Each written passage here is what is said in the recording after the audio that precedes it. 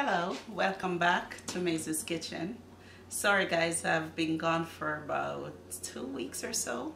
I wasn't able to post any videos because I wasn't feeling well.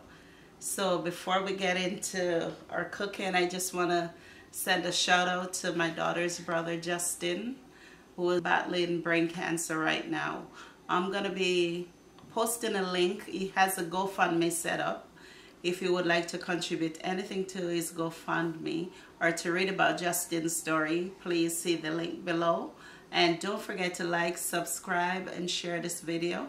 And I just want to say thank you so much for all your support and for, supporting me through my first milestone of reaching 100 subscribers. That being said, today we're going to be making brown stew and salmon. Today I'm not going to be measuring, but as you can see, I started to season my salmon. I'm just adding black pepper and, my favorite baby, Lawry's seasoned salt. We'll just sprinkle just enough to coat both sides of the fish. Black pepper. We don't need too much on the skin.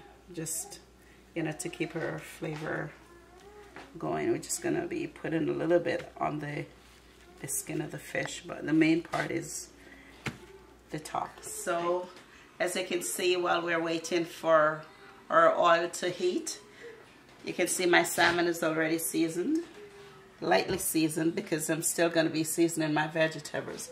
These are the vegetables I'm going to be using. You can see we have cut up carrots here. We have different kind of peppers, red peppers, tomato, my thyme, garlic, some hot peppers. This is not Scotch bonnet, but it's still hot peppers. We have our onion, red, orange, green pepper. We have some scallion, and again my carrots. So we're going to be cooking those down before we had our fish. So over here we have two pots ready. This one's going to be cooking my vegetables, and here I'm going to be frying my fish, and then we're going to be doing the final cooking.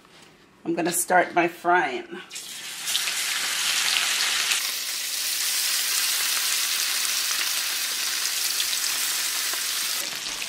Make sure it's all fried on both sides. So we're just going to continue frying our salmon.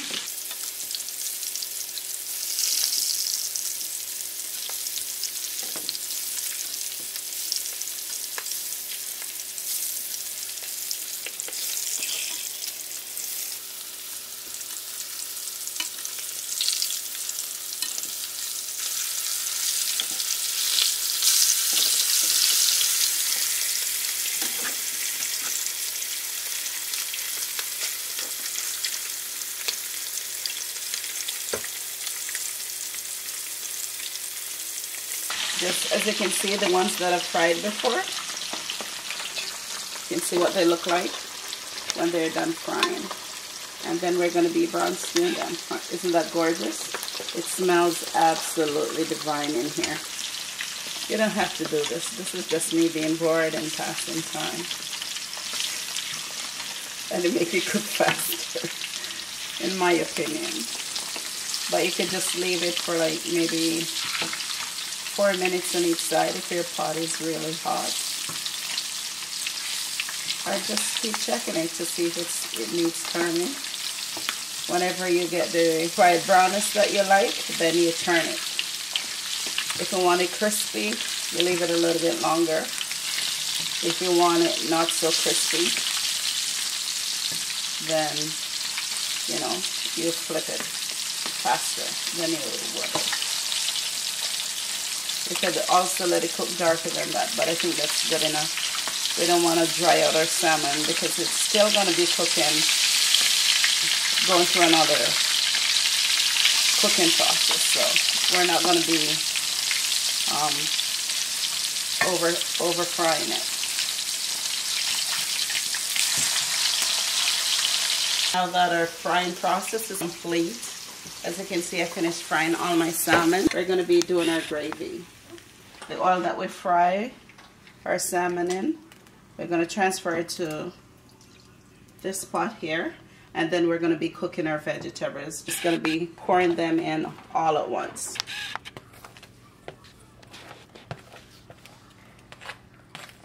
our garlic and our peppers, our tomatoes, green peppers, red peppers, onions, thyme, hot peppers, or Scotch bonnet, whatever. We're just gonna be cooking down our vegetables. We're gonna cook it out the best we can because we want a nice gravy. So we're gonna continue cooking this until it's nice and tender, and you will see the transformation.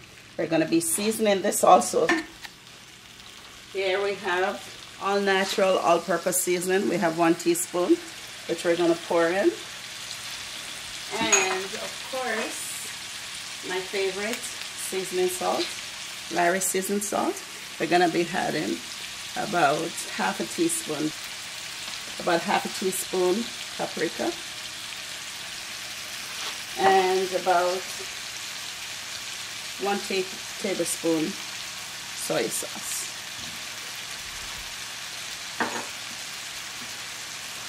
We're just going to be adding some lemon juice. Say about half a teaspoon. Here we go, about half a teaspoon lemon juice. And we're just going to be frying this down. Okay, we just want everything to cook down, guys, so not too much. Here we go. About, say, half a teaspoon.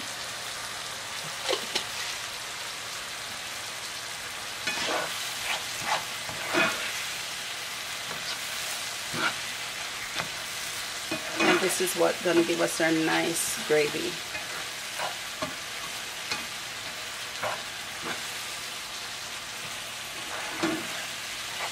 So we're going to cook this until it's nice and tender, and then we're going to be adding about 1 cup of water, and we're going to cook it some more until it starts to form a gravy. Then we're going to add our fish. You can tell at this point whether or not there's anything you need to add. If you need to add more seasoning salt, if you need to add some more black pepper or paprika or whatever, this is the time to do that, right? Make a perfect gravy before you add your fish.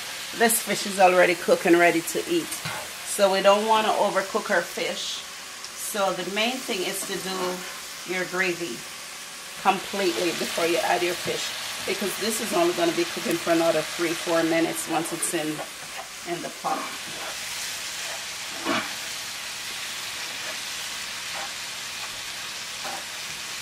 Okay, so now that this is getting nice and tender, I think this is ready for some water. So we'll see how much water is needed. You can add about 1 to 2 cups. So this is 1 cup of water.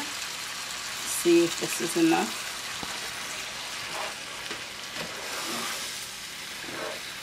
Okay, we want our vegetables to cook some more. So I think I'm gonna add another cup of water. So say 2 cups of water.